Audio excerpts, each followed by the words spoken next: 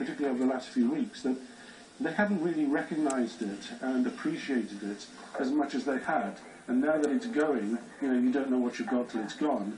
There's a surge of nostalgia and appreciation that frankly wasn't there 10 years ago. There are, of course, still astronauts on board the International Space Station, and that's where this shuttle is going. Mm-hmm. How are they getting back? T-2. The space shuttle will dock with the International Space Station. All space shuttles up to now have docked with the space station after the Columbia accident. Travel to the space station will now be done with Russian Soyuz capsules. They take 3 people, and therefore there will be routine 3 up, 3 down every once in a while from the space station for the next few years, until whatever the space shuttle is replaced by, and that will be built by private industry, and we don't really know the shape of that spacecraft at the moment, comes on stream. It could be 3, 4, 5, 6 years. But it's a very, within a minute and a half of the launch, this must be, everybody at Cape Canaveral must have a lump in their throat at the moment, because they've gone through this 134 times before. They're never going to go through it again, and yet they have to focus, they have to make sure everything's working right. You see there the hydrogen coming off the fuel tank, which is burning off, and shortly there'll be sparks, and the engines will ignite. Okay, less than a minute to go. Let's listen in to Mission Control, the final countdown. So oxygen and liquid hydrogen fill and drain valves are closed. T-minus 40 seconds, handing off to Atlantis' computers at T-minus 31. T-minus 35, 33. Partial hold at T-minus 31 seconds due to a failure. And we have had a failure. Red lock sequencer. Retract switches. TDSC.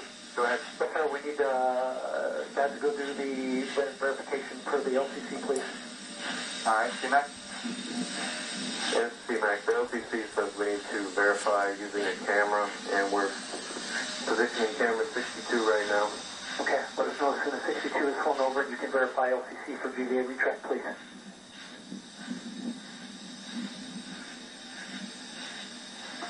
And all personnel, we're holding here 31 seconds while we get a verification that the GVA has fully retracted for our pre-plan. This is CMAC. We verify retracted.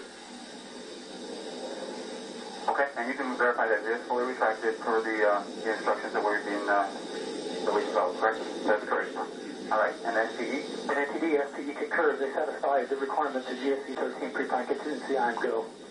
Okay, I copy. And launch structure. Yes, sir. I heard all that and concur. Press on. All right, very good. NTD, STE. Yes, sir. Yes, sir. I need concurrence to GLS and ask to clear the hold, please. Very good. And GLS, you have concurrence? Go. Copy that. It's at work. Thank you. Let us know when that's complete.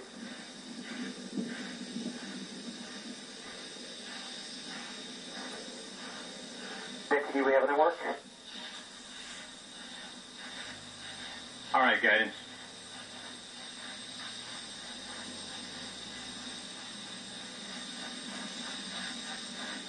Just a reminder for folks, our launch back hold time is 3 minutes and 16 seconds.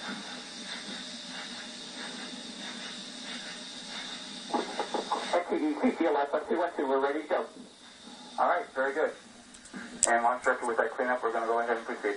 Yes, sir, please do. All right, and all personnel, we are going to pick up the clock Okay, the here clock momentarily. has stopped at T-minus 31 seconds. Let's talk to David Whitehouse, Dr. David Whitehouse. What do you think is going on right now? They haven't announced what's gone wrong, but it occurred. The clock's restarted. 28 seconds. Let's listen back in. Has occurred. Solid rocket booster nozzle steering check and work. 20. Firing chain is armed. 15. Go for main engine start. T-minus 10, 9, 8, 7, 6, 5. All 3 engines up and burning. 2, 1, 0, and liftoff. The final liftoff of Atlantis on the shoulders of the space shuttle. America will continue the dream. Roger roll, Atlantis. Houston now controlling the flight of Atlantis. The space shuttle spreads its wings one final time for the start of a sentimental journey into history. 24 seconds into the flight, roll program complete. Atlantis now heads down, wings level on the proper alignment for its 8.5-minute ride to orbit. 4.5 million pounds of hardware and humans. National Space Station. 40 seconds into the flight, the 3 liquid fuel main engines throttling back to 72% of rated performance in the bucket, reducing stress on the shuttle as it goes transonic for the final time. Engines now revving up, standing by for the throttle up call.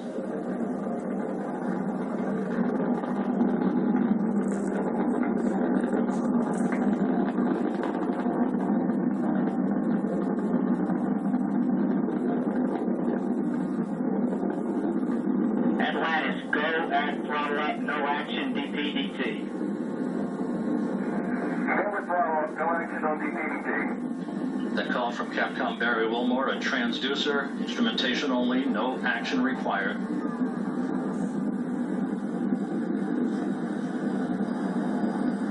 Atlantis now 15 miles in altitude, already 16 miles downrange from the Kennedy Space Center, 1 minute 40 seconds into the flight. Atlantis flexing its muscles one final time. Atlantis traveling almost 2,600 miles an hour, 21 miles in altitude, 24 miles downrange, standing by for solid rocket booster separation.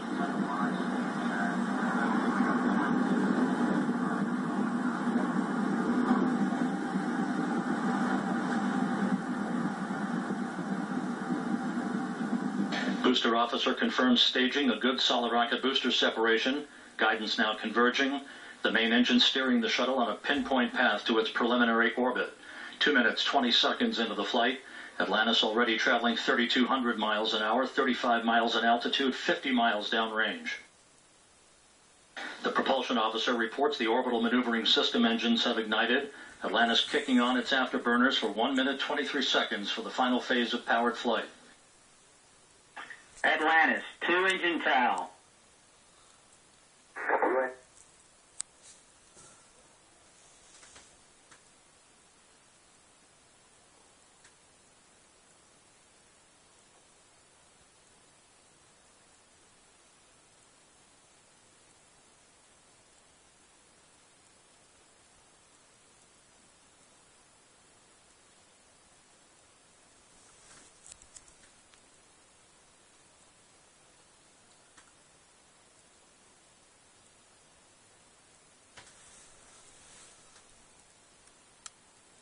Well, a successful launch for the Space Shuttle Atlantis, the 135th and final flight for the Space Shuttle program. There was a heart-stopping 30 seconds or so when the clock stopped, but it did launch as scheduled, pretty much. Sky's Ian Woods joins us live from Cape Canaveral in Florida. Been watching the Space Shuttle Atlantis take off there, and Ian, I can only imagine what it's like to see in person, a powerful and spine-tingling moment.